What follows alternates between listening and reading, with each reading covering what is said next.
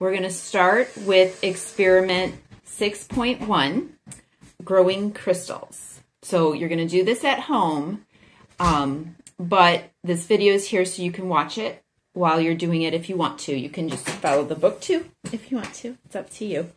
But you will find experiment 6 either in the textbook on page 156, or even better, because then you can record your observations and things on page 451 of the student notebook.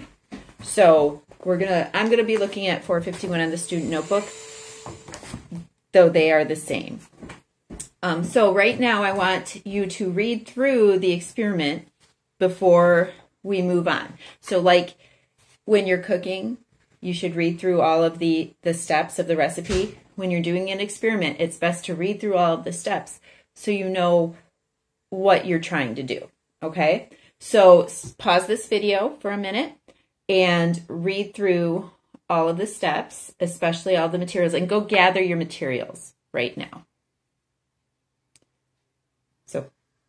So now you should have your materials with you. So I'm going to go through those materials to make sure we all have them.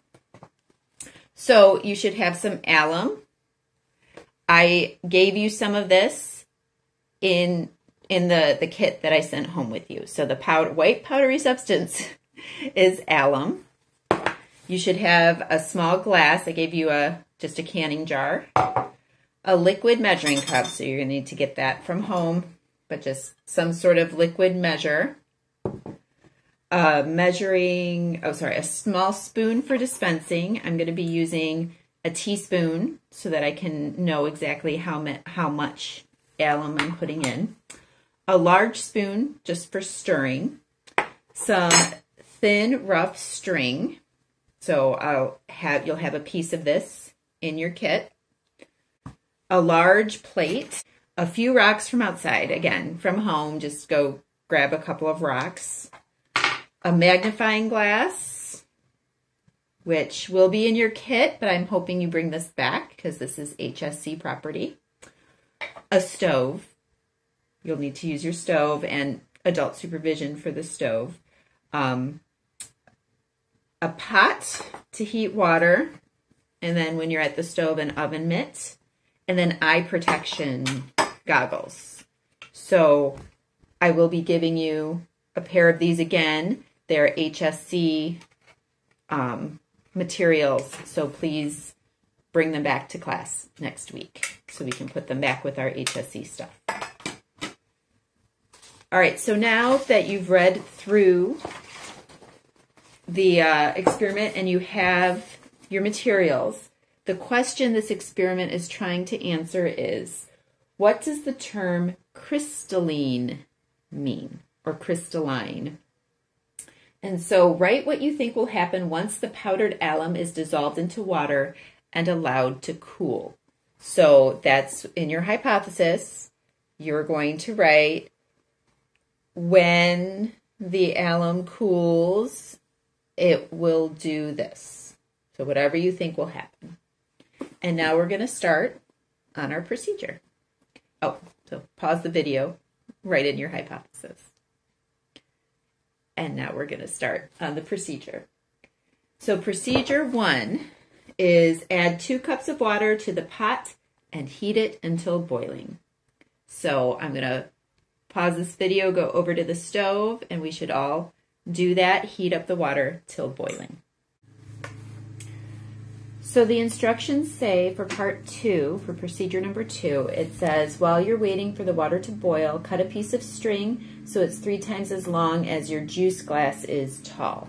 So actually, you have a piece of string in your kit that I gave you to take home.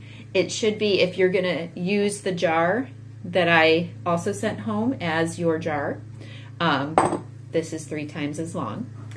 And then it says, attach a weight to each end of the string. So I'm also giving you 2 washers in your kit. And so these we will tie to the ends of our string. So do that while you're waiting for your water to boil. You're just going to tie your string to your washers. And why don't we pause this while you do that? So now you should have a string with just washers tied on both ends. And here, I originally gave you twine, which you just saw, but I'm actually going to give you thread instead. I did this experiment at home and found that you were able to see the crystals better on the thread. So just look for that. You'll have thread. And when later on, you'll see that I did both and that you could see it better on the thread. And just a quick note, I'm giving you alum to take home.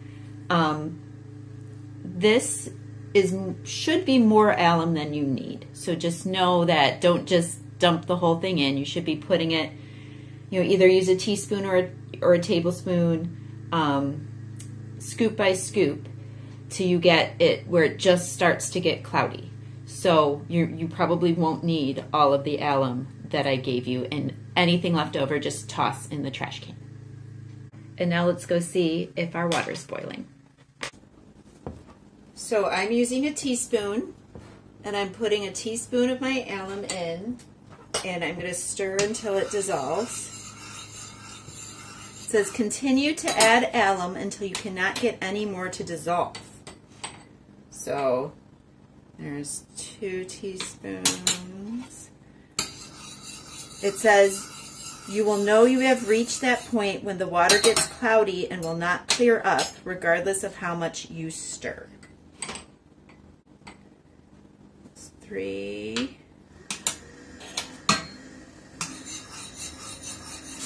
Oop, careful. This is why you're wearing your glasses, your goggles. It's starting to look cloudy to me. This is 8 teaspoons.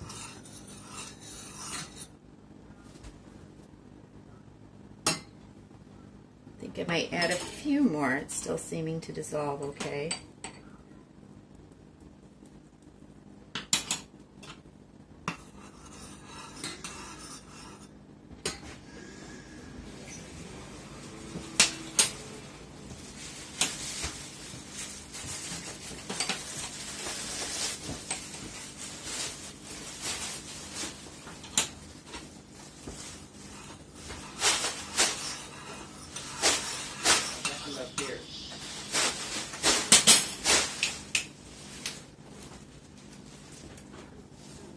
All right, so that looks like it's a little bit cloudy to me. So that took 10 teaspoons. And now it says, let the pot stand for a few minutes and the undissolved alum will settle to the bottom. I'm sure this is hard to see from your perspective, but it looks reasonably clear. So now I'm going to start pouring it into my glass here. And you want to be very careful. Again, you should be wearing your eye protection. And I'm going to fill this glass about halfway full. And you want to just try not to disturb the stuff on the bottom. And you'll fill your glass till it's about halfway. And so now it says you should have some reasonably clear solution in the glass. And so we're going to put on an oven mitt or some sort of glove so that, because this water is still really, really hot, to protect our hands, and we're going to set the glass on the plate. All right, so now we're going to take our plate and we're going to put our hot water on the plate. Again, it's really hot down here, so be careful not to touch that. And now it says to drop one end of the string into the glass, and the weight should keep the string at the bottom of the glass. And then put the other end on the plate. So your setup should look like in the picture. All right, so here is in the notebook. It says step 12, draw your experimental setup. So you'll draw a picture of this in your notebook. And now it says, let your experiment sit for several hours or preferably overnight.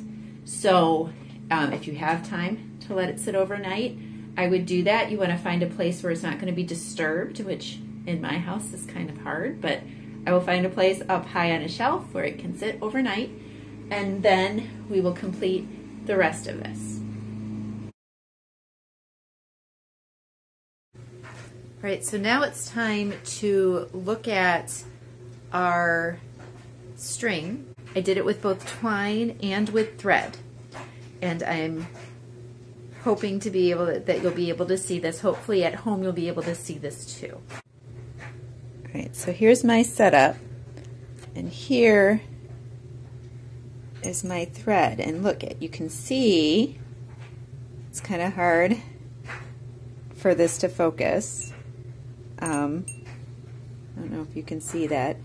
You can see some crystals on the thread. It's harder to see them. Let me see if I can get the light behind them. It's harder to see on this twine, but there are crystals there too. And so you'll draw what you saw here on page 453 of your student notebook. And then it says to lay a dark paper out on a table and shake the string so some crystals fall onto the paper, and use your magnifying glass to examine the crystals if possible. Now the experiment wants us to look at them, and they suggest putting them on a dark piece of paper that we might be able to get a better look at these crystals. So up here is the thread without the crystals on it. You can see some crystals there, right here. They're really small. And if we look at our twine,